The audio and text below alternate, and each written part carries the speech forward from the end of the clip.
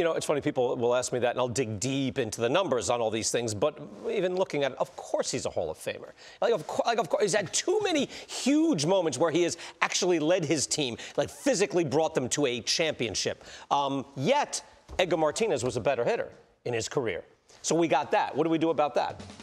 Well, also, look, we're going to have to deal with the PED issue with David Ortiz also. Nobody, as a voter, it's a painful thing to have to go through it and figure out what it means. He's obviously denied, his presence, that he was on the list, but for the wrong reasons. And so that's going to be part of it.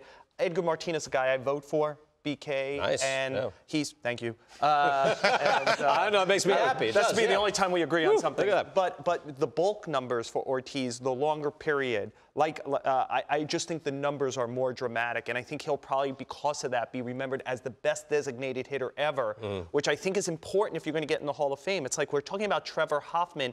Is he a Hall of Famer or not? Because he might be the second best closer ever, or the fourth best closer ever, or the sixth. Like, Rivera's going to waltz in, because even though the job was specialized, he was the best. Where do we stand on that? The failed survey testing that wasn't supposed to come out, but it did come out. He spent the rest of his career denying this. It is held against other players, even suspicion of steroid use. Yeah, which I have a big problem with. And he's on a list of, I believe, 104 players from 2003. One out of every 5 players on that list are not confirmed positives. So right there is, a 20% guess rate. And I'm not comfortable, holding that against him his entire career based on that. I'm just not. And there's other guys, Mike Piazza's out of the Hall of Fame, and Jeff Bagwell, based on suspicion. I just think that's a really slippery slope. Yeah, where are you on that, Carlos? Yeah, we talk about suspicion. It's totally different than actual seeing something that you're sure of. And again, Sherman, you said you voted for Edgar Martinez. David Ortiz has 194 more home runs than Edgar. So I'm just thinking to myself, man, how doesn't he get into the Hall of Fame, especially when all that PED issue, we're not sure of. I mean, we're just assuming that it may be true, and he has just denied it. But it landed on that list, right? I mean, and that's the only thing that is on Sammy Sosa right now, too.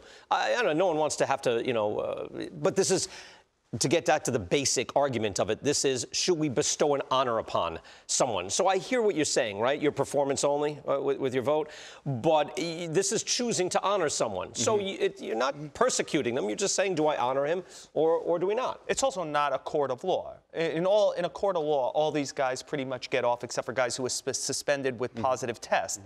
It's my vote. I could decide the circumstantial evidence is such that I couldn't convict you in a court of law, but I could convict you up here, and I'm not putting you in the Hall of Fame because of it.